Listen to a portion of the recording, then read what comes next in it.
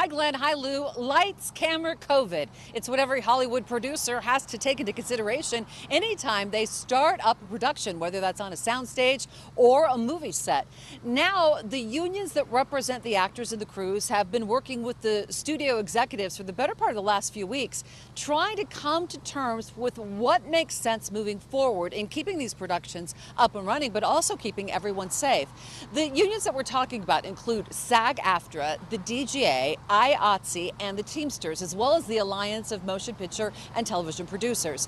They've been talking to studio heads for weeks, going back and forth on what exactly needs to be done and what rules and protocols need to be put into place. And when they started these negotiations, they were looking to try to loosen up on some of the restrictions that have been in place since they last reached an agreement of September of last year. But since then, at least here in Los Angeles County, there have been sharp increases in the number of COVID cases, specifically because of the Delta variant. So they had to come to some sort of agreement and conclusion. Basically, there's no one size fits all. It will be a case-by-case decision, but certain producers in certain circumstances can enforce their actors and those who work on their crew to have a vaccination before reporting to work. Now, again, there is no one size fits all, and it's not clear on exactly how everything would be enforced, but they'll be looking at things like the frequency of testing and also meal times and various things that go into the Hollywood production.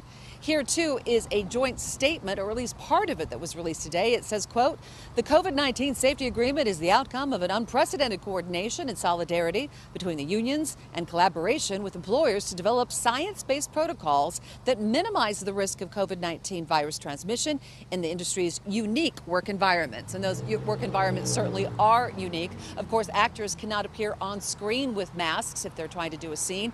And productions have shut down, including Bridgerton. Season 2 was shooting in the UK just this last week. They had to halt production completely. Also, the HBO production that is the prequel to Game of Thrones also had to cease production. And we've seen this time and time again, even on Tom Cruise's Mission Impossible. That set had to close down a couple of times because of COVID outbreaks. So again, the deal appears to be in place. It will be in place until the end of September, and that's when they say that the unions will get together again with the studio bosses to try to determine what's next moving forward, because things, as you know, when it comes to COVID, keep changing. That's the very latest here in Hollywood. I'm Wendy Burch, and I'll send it back to you. All right.